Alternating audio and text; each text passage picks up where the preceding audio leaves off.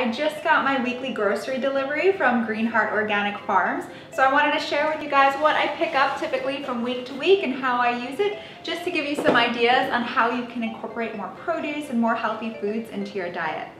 So we first have to start with the greens. I got a lot of dark leafy greens. First up, we got some Swiss chard.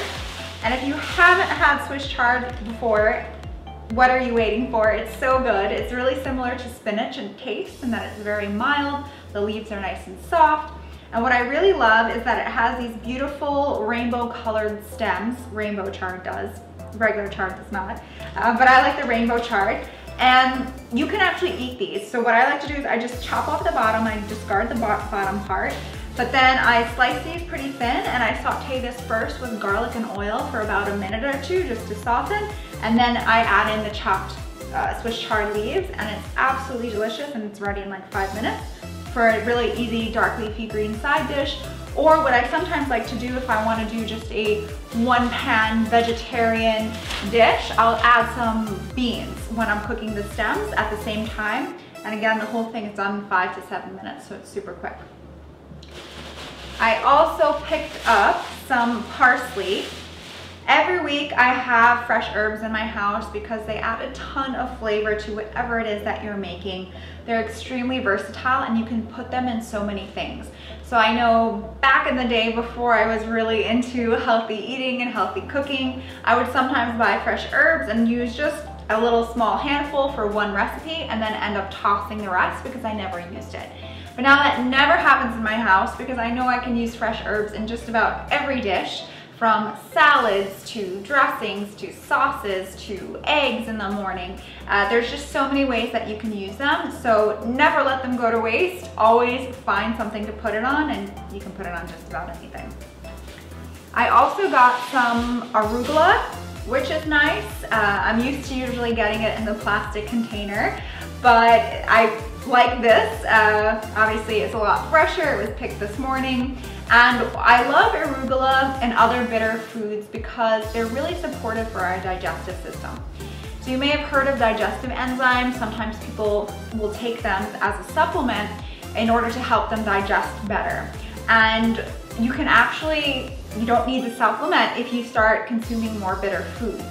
Bitter foods prime our body for digestion. So for example, if you start your meal with a arugula salad, your body gets that that bitter taste, and it will prompt your digestive system to start secreting digestive enzymes, which will then help you break down whatever other foods you're gonna eat after this. So I highly recommend bitter foods, and arugula is a really tasty one. It's usually nice and peppery, and you can make a really simple salad. I have so many different arugula salad recipes on my site. I also got, I like to get a few different types of greens every single week. So we got the chard, and then I also got this type of spinach. This is called kalu spinach, and it has this beautiful purpley red component of it. And whenever I see that color, I'm thinking nutrients. And this color, typically anything dark purple, black, blue, and even some reds, is an indicator of anthocyanins, which is a phytochemical or a class of phytochemicals that are being studied for their anti-cancer potential and anti-cancer benefits. So I try to get the entire rainbow in every week for sure, but the red, the black, the blue, the purple, those colors in particular tend to be really potent and health supportive, so I always try to get those in. So this is an heirloom variety. You might be able to find this at a farmer's market near you, and what I do with it, it's similar to regular spinach. I just saute it with a little bit of garlic and olive oil. Next up, we got some butternut squash. I usually just peel this and roast it, add a little bit of salt, sometimes other spices. One of my favorites, put that here.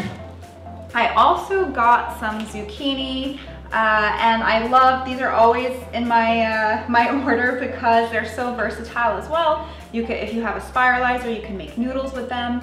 Or what I personally love to do is I just slice them and then roast them for about 15 to 20 minutes with a little bit of salt, sometimes a little bit of thyme and rosemary as well, and it's absolutely delicious. I also sometimes put these in scrambles in the morning, so I'll just Again, chop them really small and then saute it with some either garlic or onions or other veggies, and then add a couple of eggs to that for a nice veggie scramble.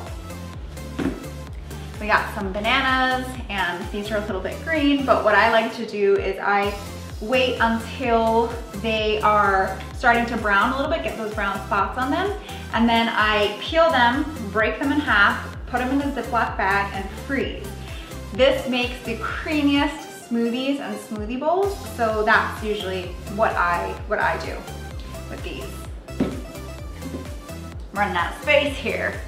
Okay, what else? We got some cruciferous veggies up next. We have some cauliflower, some broccoli. Cruciferous veggies are a family of veggies that are known for helping to support our body's detox systems and also for their anti-cancer potential. So these are some of the healthiest foods that we can eat. I try to eat at least one serving of them, if not more, every single day, or at least multiple times a week. So versatile, so many things that you can do. The easiest is, of course, just roasting them with a little bit of olive oil and spices. Sometimes with the cauliflower, I like to saute this or stir fry this on like a medium temperature with garlic and ginger and turmeric. Really good. I have tons of cauliflower and broccoli recipes on my site, so there's just so many ways that you can use these. And also there's a post about cruciferous veggies. There's so many different cruciferous veggies, including Brussels sprouts, kale, cabbage, and so many more. So check out that post if you want to learn which veggies are cruciferous veggies, so you make sure that you're adding them into your diet on the regular. Now, as you'll see, some of the foods that Greenheart sends are not in plastic bags. They really only put the plastic bags on the greens because otherwise the greens would get damaged. And I really like that because I try to minimize plastic as much as possible. But you don't want to stick these in your fridge just like this because they're going to get rubbery really quickly and they're going to go bad. So what I like to do is I just bought these really inexpensive organic cotton produce bags. And so I'll just throw these in here. And then that way when I put them in the fridge, it'll make sure that they stay crisp.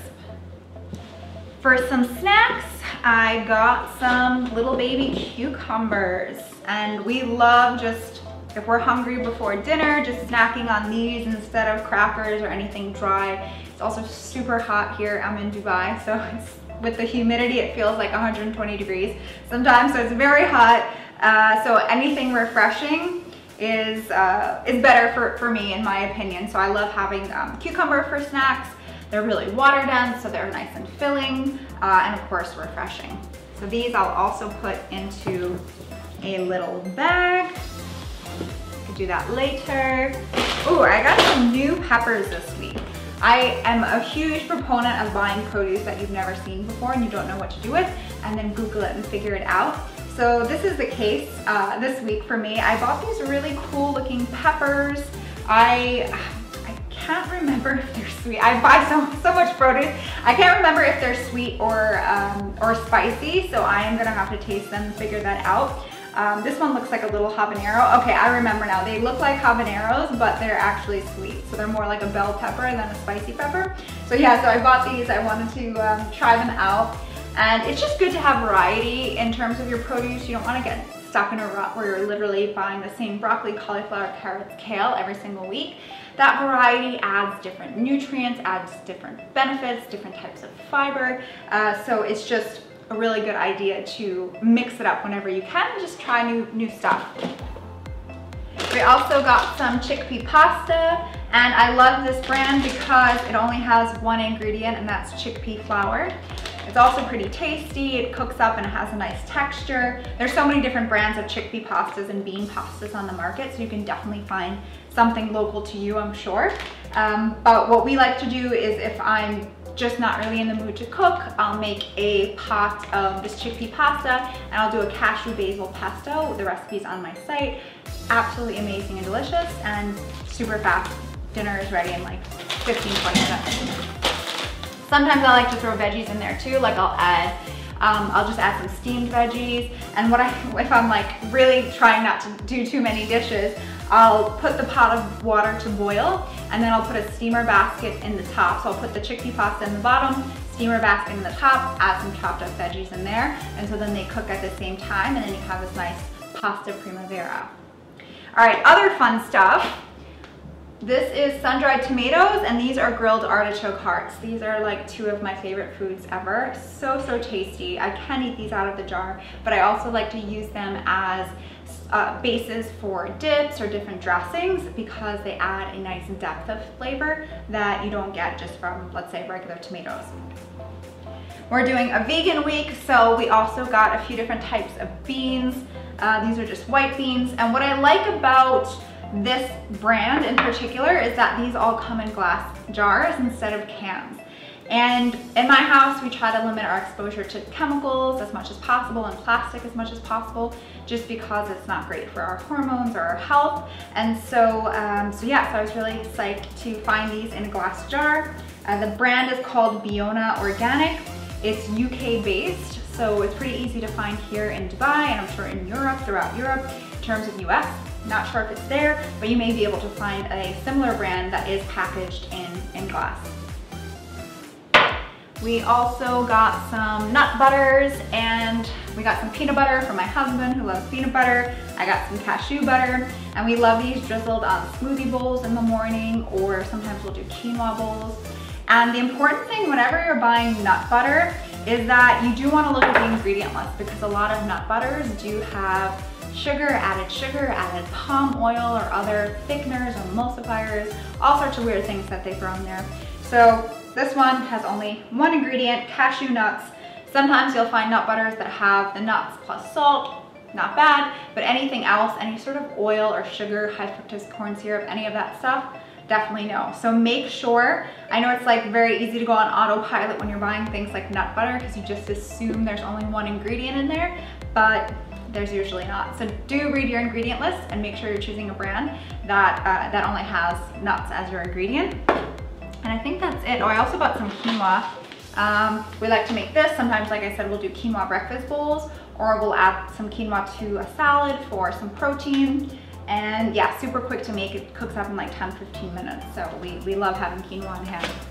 And that's pretty much it. That's all we have this week. Of course, this is the bulk of my grocery shopping. I do still have some fruit and things left over from our last round of grocery shopping, but I just hope this was helpful to give you some ideas on things that you can purchase and ways you can incorporate more produce into your diet.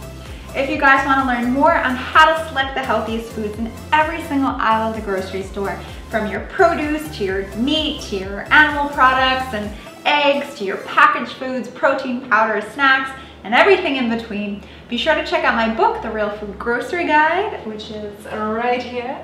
And you can find it on Amazon or wherever books are sold.